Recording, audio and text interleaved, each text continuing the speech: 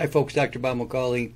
I just did a video on why it's so important to wake up in the morning and drink water and not drink any other kind of liquid other than water, and don't eat anything.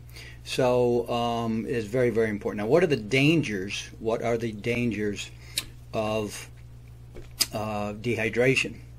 Well, it leaves us vulnerable to disease, in particular any kind of chronic or infectious disease, weakens the immune system.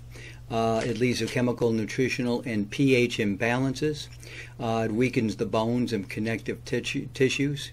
Slows the physiological activity in the body and causes mental confusion. So those are that's the quick list.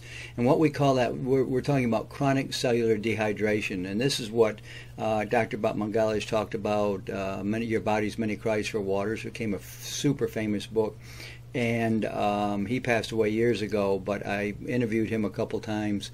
And chronic cellular dehydration, where your body's cells are always in a hunkered down defensive posture and not operating to their capacity, this is what happens when you don't drink enough water. And the only way to really get water in your body is from drinking water itself. Like, I'll give you an example. Like, you get like I love to drink myself watermelon juice. So watermelon juice, it's delicious and everything, but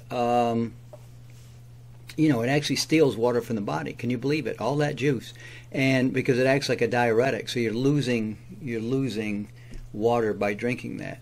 So anytime I exercise, I have a nice big tall glass of water afterwards. I never miss it. First thing in the morning, I have a big tall glass of water. I never miss, never. Even while I'm traveling, I don't do that. So don't drink water around mealtime, half an hour before, during, a half an hour or an hour afterwards. But otherwise, water should rule your day. Just don't drink it while you're eating anything. And you shouldn't constantly be eating and snacking. You should try to keep your meals to just 2 or 3 times a day, and that's it. I always try to eat very early in the evening, and that's really much better for your digestion. It's good for weight loss. But when I wake up in the morning, let me tell you, first thing, big tall glass of water, okay?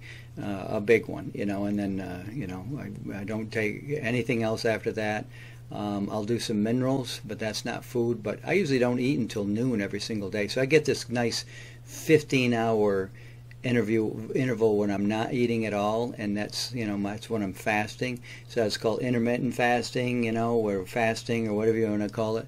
The only true fast is a water fast. That's what you should be doing all the time. I do one every single day. Dr. Bob. See you guys next time. Hey folks, just a quick reminder for you to buy my books. They're on audible.com, Bob McCauley ND.